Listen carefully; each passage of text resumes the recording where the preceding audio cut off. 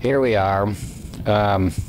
Must apologize for the delay. It seems as though something interrupted the transcription of this story, and it took me a while to get back to it. It's now July 21st, like about 2 months after I started it. Sunday afternoon, and little time on my hands, so I thought I'd continue. To try to get back into the narrative, I played the other tape back, and hopefully you can understand it. I won't take any credit for being a professional transcriber or programmer. Couple items. When the Battle of the Bulge started, I related about all these guns that were being fired by the Germans in their initial barrage. Now, it might lead somebody to question, none of those shells or mortars or Panzerfausts were landing in our area. They were all going over my head, back in behind. They were softening up some other outfit and not aiming at us.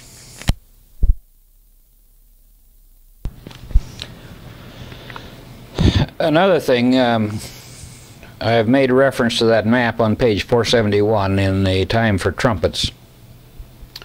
And at the time that the enemy tanks started coming into the rear area of our battalion area, we moved back through St. Vith. And so we were then in an area on that map to the left of St. Vith or west of St. Vith. This was a break for us to get out of there. I say a break for us. It's hard to explain, but there was some nasty, vicious fighting in that area that we so abruptly left, and a lot of people were killed and outfits kicked around, and being on the west side, we were temporarily out of the war for a little while. Now, one of the things, if you read this Time for Trumpets, most of the close-in combat in World War II, they tried to make it armored vehicles, armored tanks, or even armored artillery. Now, of course, the old foot-slogging infantrymen accounted for an awful lot of the action. But it was not normal hand-to-hand combat operations, or real close-in combat operations, I'd say, to have the guns like we were in. Any good field commander or practicing good combat tactics of the World War II would try to keep those big heavy guns back behind the lines far enough so that they were not in any danger of being destroyed. We had no armor, no protection, and normally weren't even trained to protect our guns from, say, a tank attack or even an infantry attack. And I suspect that Colonel White, our commanding officer, who I'm sure took it upon himself to order our unit out, was only following good standard practice in protecting those huge guns, which could be so devastating if they were used properly. But we were devastating from like a half a mile or a mile away, up to as far as 17,000 yards was our maximum fire. And so the guns moved on back, and in fact, when I was talking to Vic Woodling on the radio, and he asked me if I knew where to go, the area that our retrograde position was in was west of St. Vith. We had to go through St. Vith to get out of there. Now, St. Vith is a crossroads. There are a number of roads leading in and out of St. Vith, And when I started back towards St. Vith, between St. Vith and where I left the 7th Armored Division, I ran into our Colonel White. He was in a Jeep coming towards me. Off to the left down there, in the area of that railroad track, we had set up a place for, we could send our enlisted men for 2 or 3 days rest and recuperation, I guess you'd call it. A Sergeant Karbonovitz was in charge of that thing, and they called it Duffy's Tavern after a radio program of my generation back prior to World War II. Colonel White was on his way back to alert the personnel in Duffy's Tavern to get the hell out of there. When we stopped and talked to each other for a minute, and he said, he asked if I knew where Duffy's Tavern was. Yeah, I said, I just come by it. And he said, well, can you go back there? And I said, sure, I can go back there. I remember he says, are you sure? And I said, absolutely, I just came from there. Well, he said, go back and tell Sergeant Carby to get out of there. Don't wait for him to leave. Just give him the message and tell him to get out as fast as he can, and tell him to not wait to clean up any equipment or dishes or cooking equipment or anything else. Get out of there. And so I went back and gave Carby the message, and the colonel turned around back towards St. Vith, and I presume got through St. Vith and back up to the area where the guns were. Now this caused me a little delay. Wasn't very long, half an hour maybe. By the time I got back to St. Vith, the road that I should have taken west out of St. Vith to the area that our retrograde position was in was designated as a one-way road going the other way. Combat units going into the fight from the west side of the St. Vith, going into St. Vith from there, and then on out the area I just left, had top priority, and I could not drive down that road. I took a road off to the right, and it was getting later then. I suppose in about 4:30 or 5 o'clock, and a terrible jam up of all kinds of vehicles in St. Vith and in around St. Vith. And instead of going west, I went like northwest, and somewhere up there along the line there was an ordnance company that we had sent our guns up to get calibrated. Now, the heavy guns that we were using, every time you fire a shell through them, it wears the tube. And after you fired, say, a dozen shells through the tube, why, you have quite a little different wear on the tube, and the muzzle velocity drops quite rapidly on them. To properly fire those guns, you have to know what the muzzle velocity is, and we'd routinely take one of those guns back at a time, and they'd fire it and measure the muzzle velocity, and also service the recoil mechanisms, and just generally service that weapon.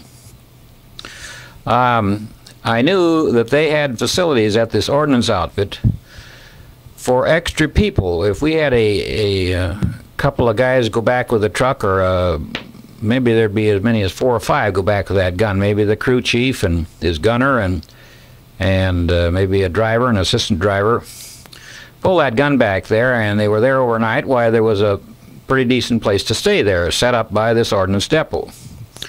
I knew that, and bear in mind that I hadn't had any sleep the night before, and I could have probably spent the night looking for my outfit back on further to the west of me, but this was too good an opportunity to stay overnight for myself and the 2 men with me. And so we stayed overnight there, and I remember the ordnance depot was quite concerned about what was going on, and I've often wondered whatever happened to them. See, I was there overnight and never saw him again, never heard anything more about him. The next day I went back to the area that would have been our retrograde position, and there was nothing there. Our battalion had moved back there, And probably as quick as Colonel White got back there, they moved on back further on. Now, he probably by that time was in contact with Corps headquarters, and they were orienting the whole thing and directing the whole thing. And I know that I didn't get back to the outfit until later in that day, pretty close to the end of the day. And I can't tell you what all I did. Might sound like I was goofing off, but I don't think I was. I was trying to find the outfit, and trying to find Corps headquarters who would know where the outfit was.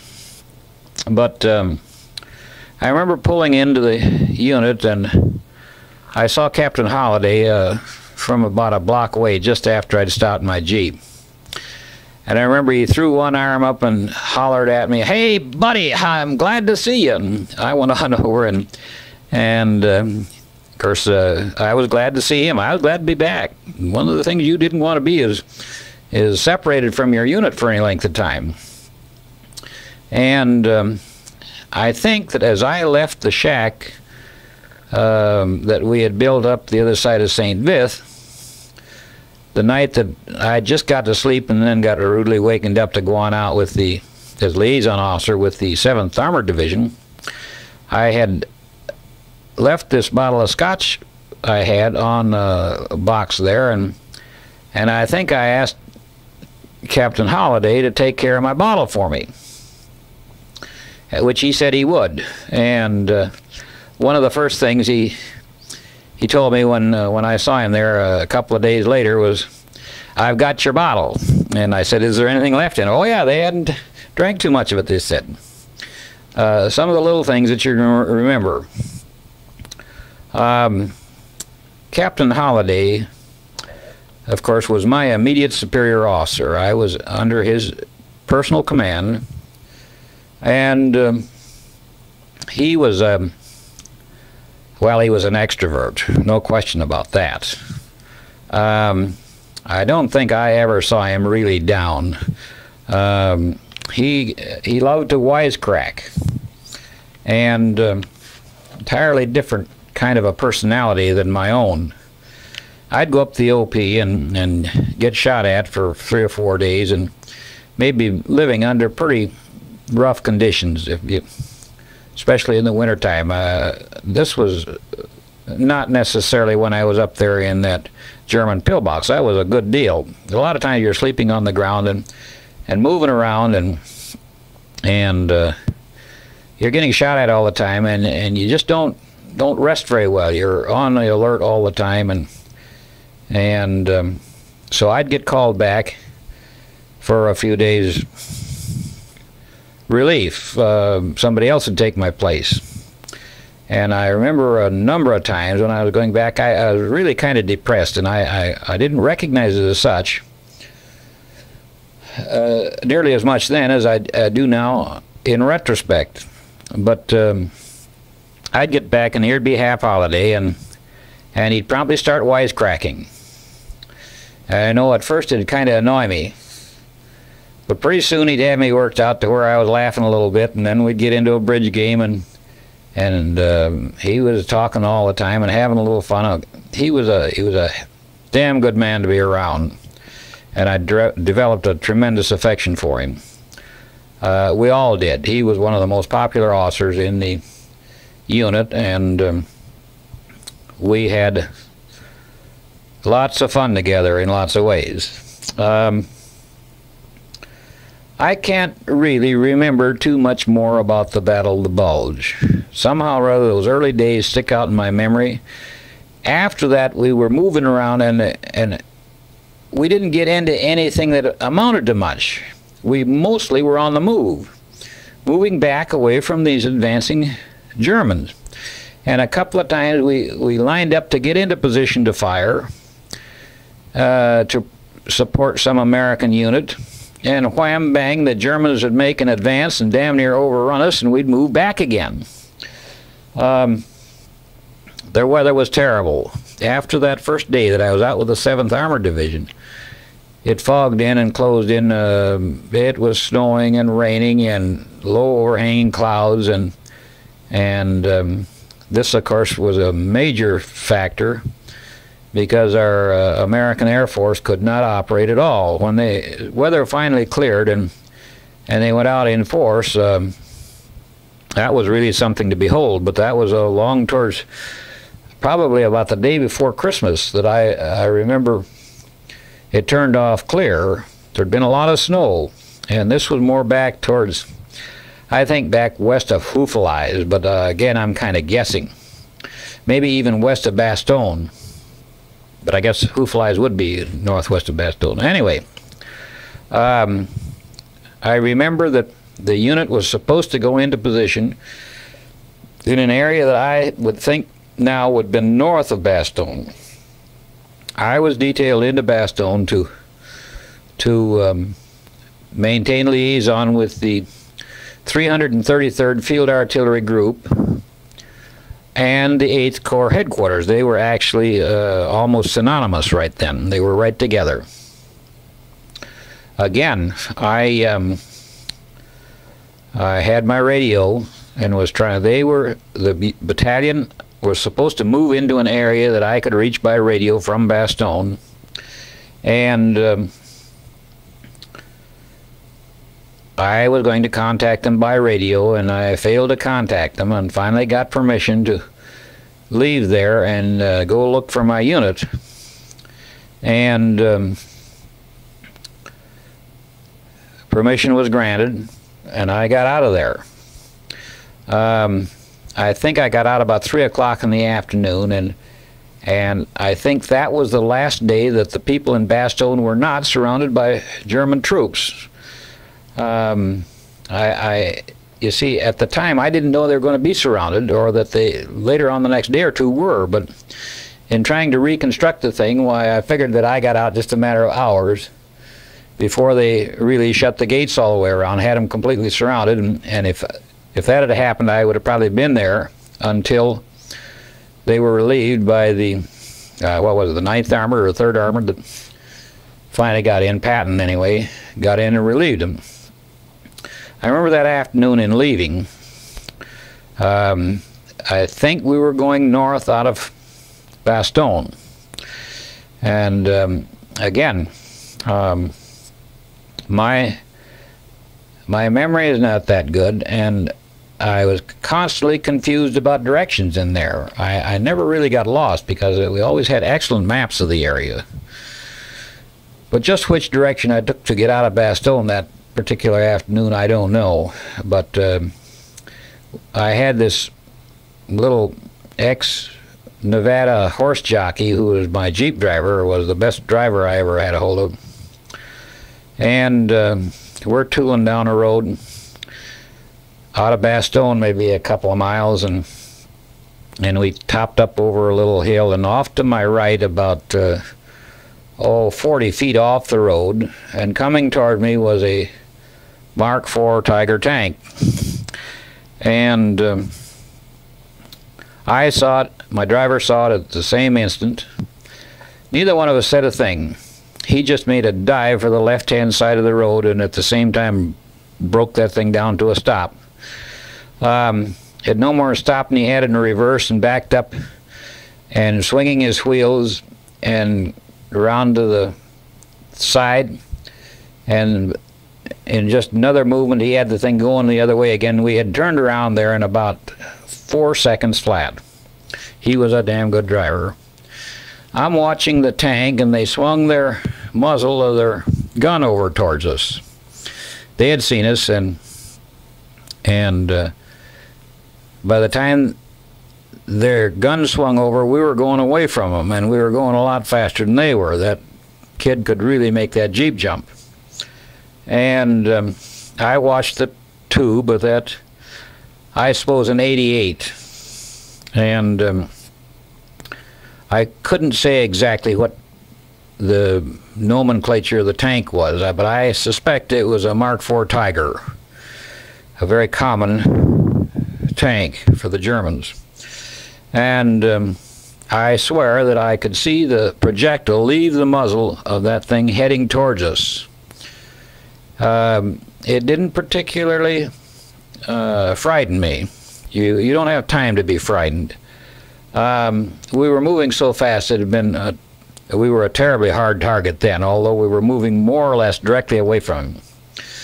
But that shell missed us by quite a long ways, and it went to the left of us because it hit in the ditch of the road just well in front of us, and was well spent by the time we come dashing through the thing. And I know we went through the smoke of the shell that exploded in the left ditch of the road as we went by, and then we're over another hill and away from him. The thing then we had to do was find a different road, go where we wanted to. The Germans were depriving us of the use of that road, and which we did. There's a lot of roads in that area, and I had been in and out of the area before the Battle of the Bulge ever started. For some reason or other, I guess we had a better than average knowledge of the road network in that area. Of course, bear in mind that we'd been there for a couple of months. And I went on down to the area that our guns were supposed to be in. It was near a village. The village was absolutely deserted. There wasn't a soul anywhere. And that's always bad. You're usually, if you run into a situation like that, you're caught between the German forces and the American. And but I satisfied myself that our guns were not there. Then I proceeded to go on further north. Again, there was an area up there that they'd used for an ammunition dump, and I guess I'd been up there somehow or other, and I can't remember, but somewhere along the line, somebody decided that I should have a 50 caliber machine gun on my Jeep. It was mounted. The mounting was between the front seat and the back seat and the thing in the floorboards there, and we usually carried it with the muzzle forward, and that went right up between the driver and the off-driver passenger. I had more or less a permanent detail, and a little guy by the name of McIntosh, quiet, rather timid sort of a guy, and very faithful. He'd do anything you told him to, and one of the things I didn't want to have happen was to have that damn 50 caliber machine gun, and after having it a month or two, have some colonel or general officer inspect the damn thing and find that it had picked up some rust. That is just the worst thing that could happen to a first lieutenant in the field artillery. And so I told McIntosh to polish that damn thing and keep it clean. And he had been oriented enough on 50 caliber machine guns so that he could break it down and clean it up and oil it and put it back together again. And did a damn good job. I inspected it myself periodically. But on this particular trip, we'd never had any occasion to even take the cover off the barrel. It had a long canvas cover that you slipped over the barrel that protected it from the weather. But after running into that German tank, it alerted us a little bit more than usual, and we laid the windshield down, and as we topped up over a hill, if it was a hill you could see a ways, why we'd top up just gradually and even stop with just our heads breaking defilade and kind of look things over.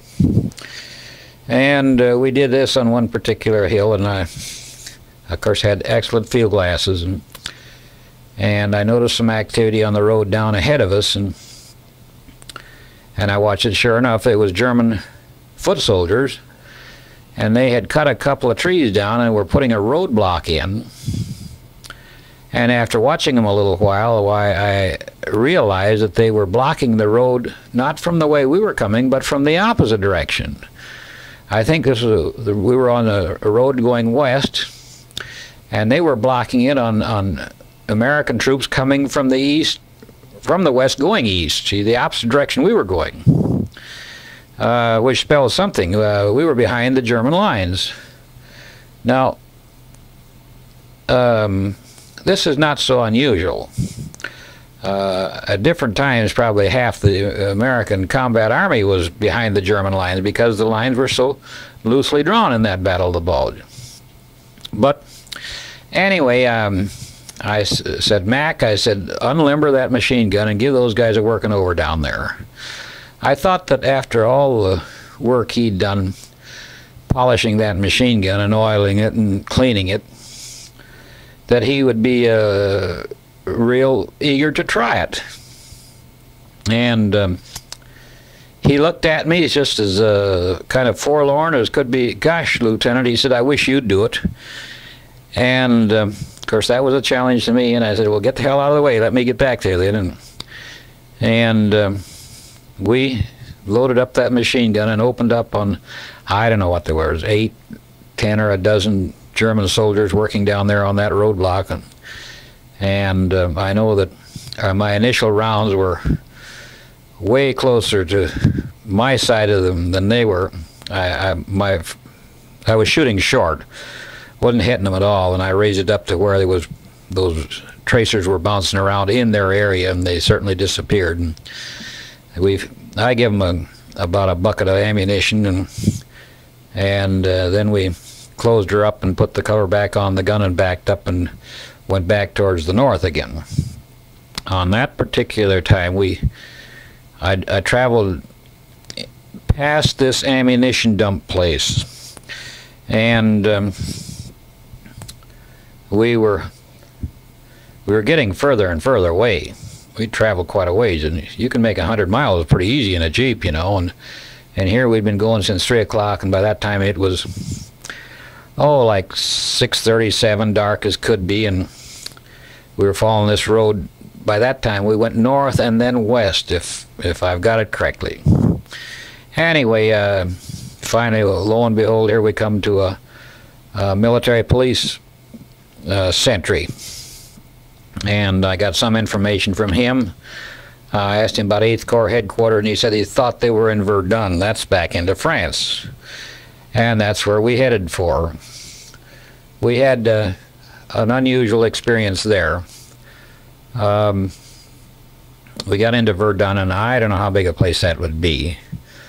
A small city, I suspect, but it was just alive with military vehicle traffic, and the streets were just loaded with GIs. And I had the Jeep and the driver and this radio operator, the 3 of us, and blackout everything. There wasn't a light showing anywhere, but you got so you could see a little bit. I could tell there was crowds of people on the sidewalk, and by this time we're hungry again, and we don't have any food with us. And so I stepped off on the sidewalk and practically ran into a guy. He loomed up in the dark in front of me, and I knew it was a man in a helmet, steel helmet on, and I said, "Say, soldier," I said, "you don't know if there's a transient mess or quarters around here, do you?" A transient mess would have been a kind of a free-for-all, fed anybody that come along. And the guy said, "Is that you, Lieutenant Stegner?" And it was Major Chestnut from our outfit. He had gone back into Verdun to meet with some general who was trying to coordinate the artillery in the area, and I had run into him, hundreds and hundreds of people there in Verdun, and the first guy that I happened to ask was Major Chestnut. I was just completely bowled over. We waited for his conference with the general, and I think about 10 o'clock we moved out and tried to stay together, and had a lot of trouble traveling together because my driver was so much more efficient than his that we kept losing him. And I remember he got a little short-tempered about it, and we eventually, about, I don't know, 2:30, 3 o'clock in the morning, got back to the battalion area, and so help me, I don't know what we did from then on. My detailed memory stops right there. Now, of course, eventually we gained a lot of semblance of order in the combat of the battle, and then we started advancing and kicking the Germans ahead of us, and we went back more to our routine warfare that we had practiced all the way from the English Channel.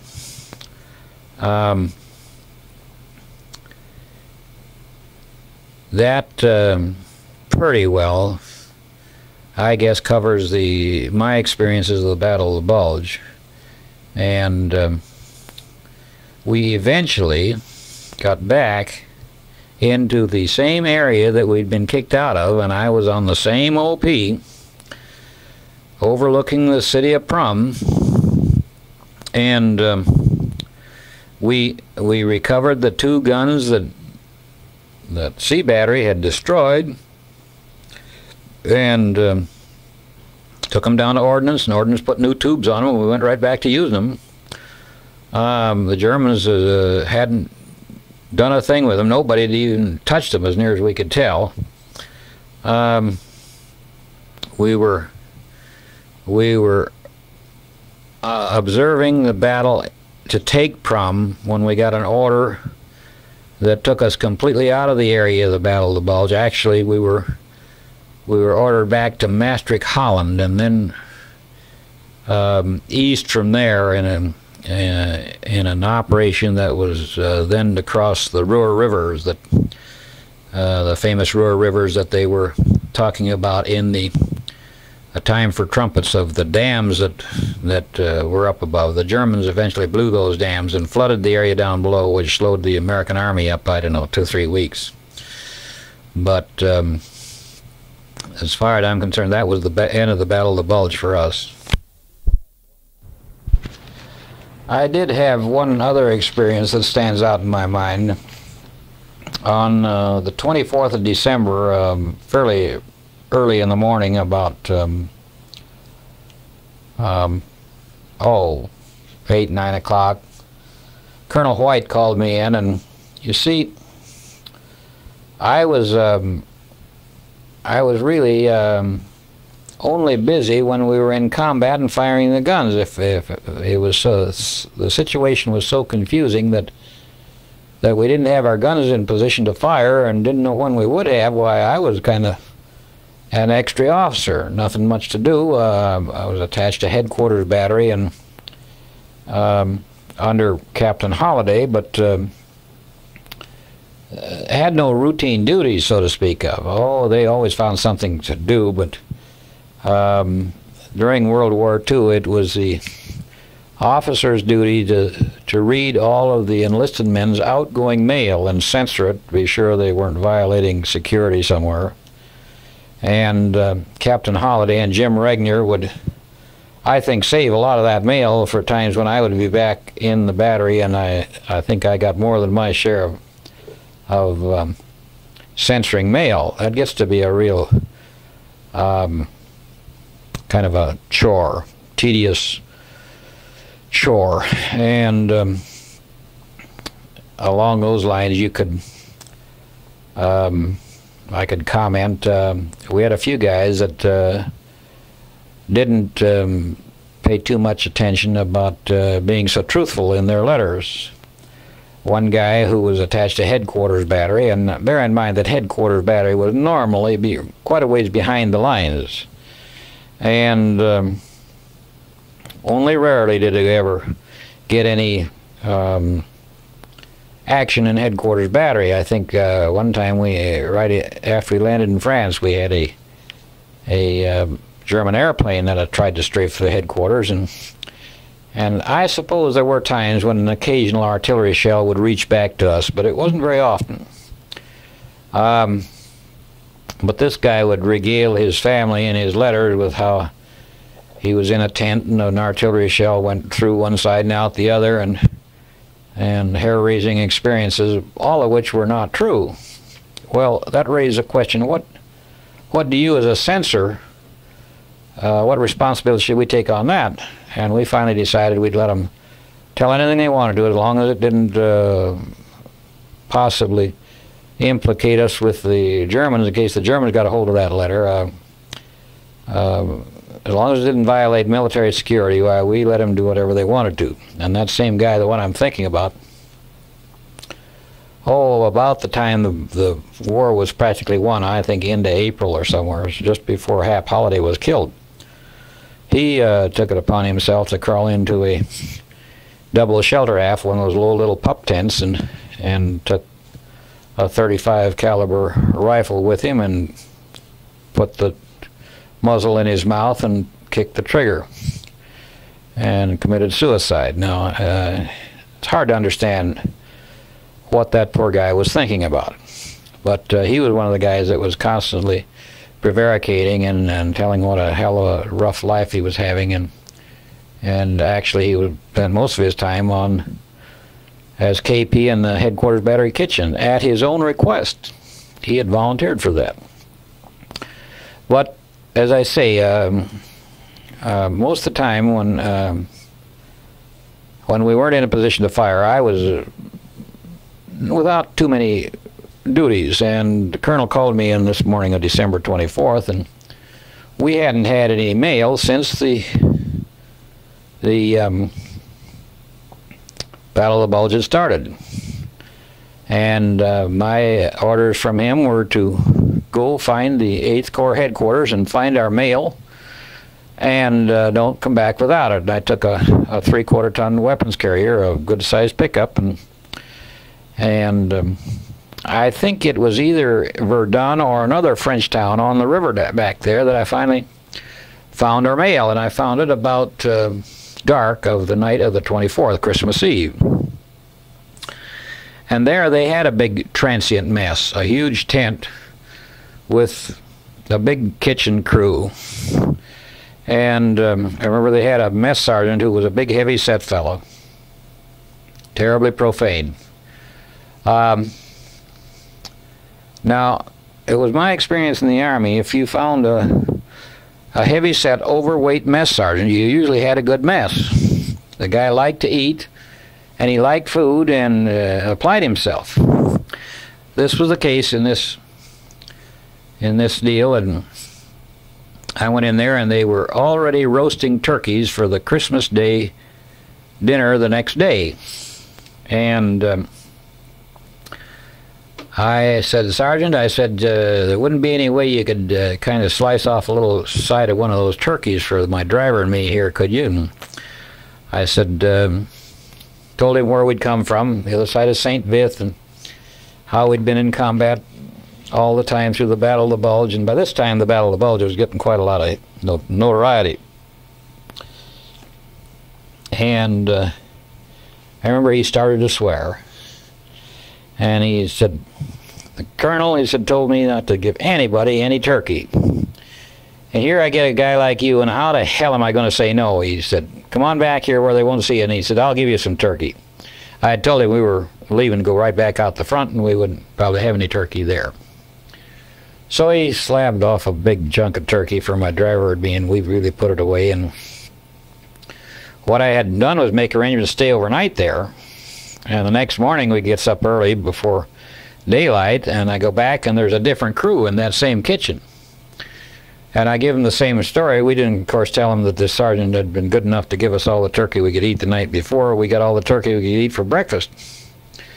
And so we immediately started back, and we got back to the headquarters battery about I guess about 3 o'clock in the afternoon, just in time to sit in on a Christmas dinner with them. They had somehow or other drawn turkeys after I left, and then stayed up all night to roast them, and we had a hell of a good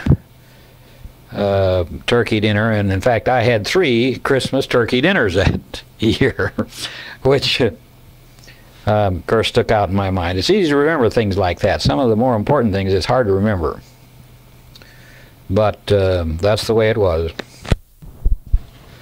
Somewhere along the line that same year, and I can't remember just where it was, but Hap Holiday got a package in the mail from his brother, and that must have been I don't know, 8 or 10 pound fruitcake, an immense, huge fruitcake. And of course, as close as I was to Hap and as generous as he was, why, I think I ate as much as he did. And I don't recall anything in the whole war in Europe that, as far as packages from home, it was more appropriate. It shipped well and was delicious when it got to us, and really hit the spot. Hap was terribly generous, and just a all-around good fella. He was very popular with his men. I suppose a good many people got a slice of that fruitcake. And looking back, I think perhaps I was a little bit in awe of him, possibly because of the education that he had.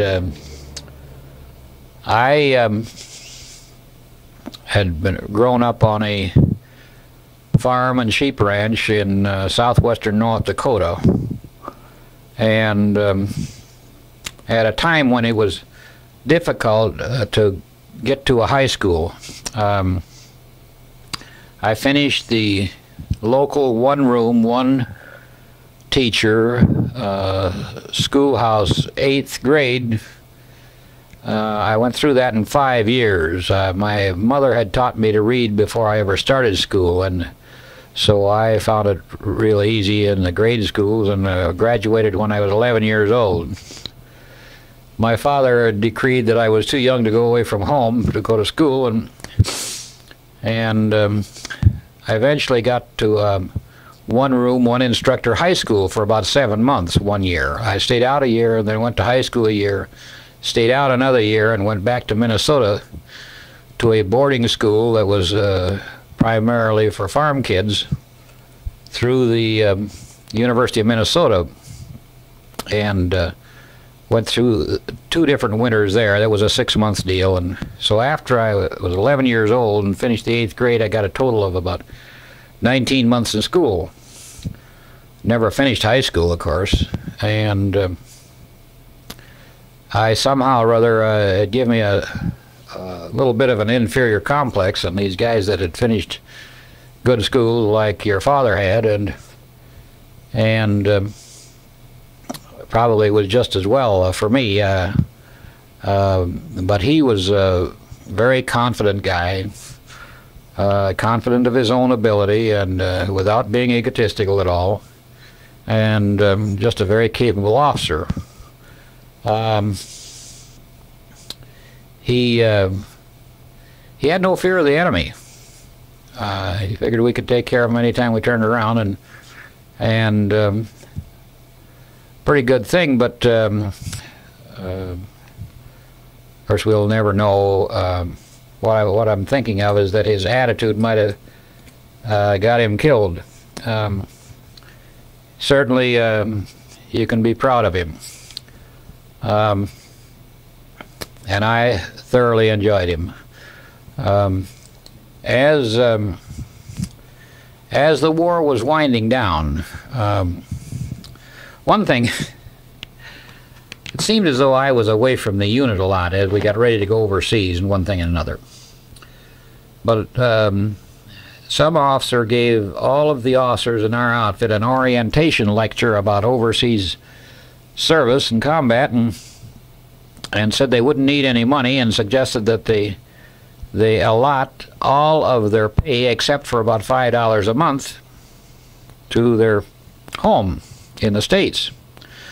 Well, all of these guys did that, and I missed that orientation, and so I didn't know enough to. I was getting about $30 a month. So I always had more money than any of the rest of the fellows. And so being up front that way, we frequently ran into either we took a few prisoners ourselves, or we were close to where the infantry took them, and we'd frequently get close to this matter of taking German prisoners, and being close to the front that way, we were close to the people that took them, as I say, and I was always acquiring different German loot, primarily pistols. I think I had about 8 pistols. They weren't all German, but I know I had 3 Lugers, and your father wanted a Luger, and I had one that was just absolutely mint condition. Now, we had a lot of fun jockeying about that Luger, and of course he never knew it, and I can say anything I want to, but I'll assure you that he would have acquired that Luger under any kind of circumstances if we'd left together to go home. I had reserved that for him. I was trading Lugers and stuff with other people, but that one was for half holiday, and of course I kept asking him for more trade. I was going to trade it to him, but just a few days before he was killed, he had been going forward with the advance party the way he was on the trip that he got killed on.